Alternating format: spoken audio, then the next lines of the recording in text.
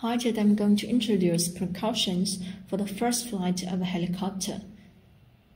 The debugging of software and hardware is already done in the tutorials before.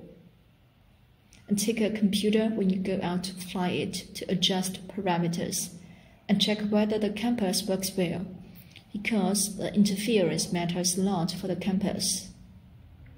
It is recommended to use the telemetry for parameter adjustment. And there are two steps for Army. 1. Hold the throttle down and right for more than 4 seconds. 2.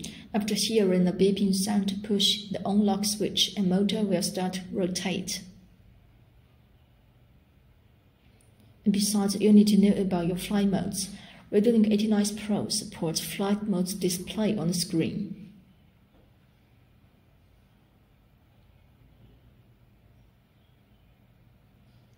Before taking off, please check the correction direction carefully. In stabilize mode, hold the helicopter and tilt it to see if the switch plate works well. If any problem, you can check the related tutorials before. And it is GPS flight mode now.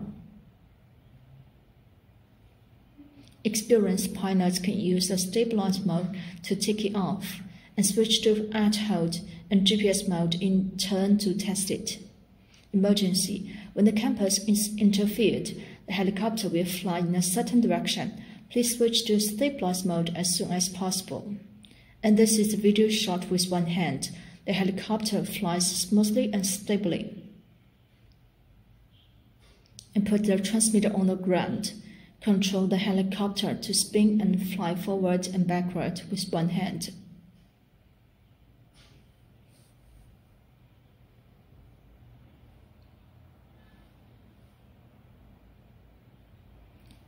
It is recommended to install RadioLink CrossFlight on helicopter.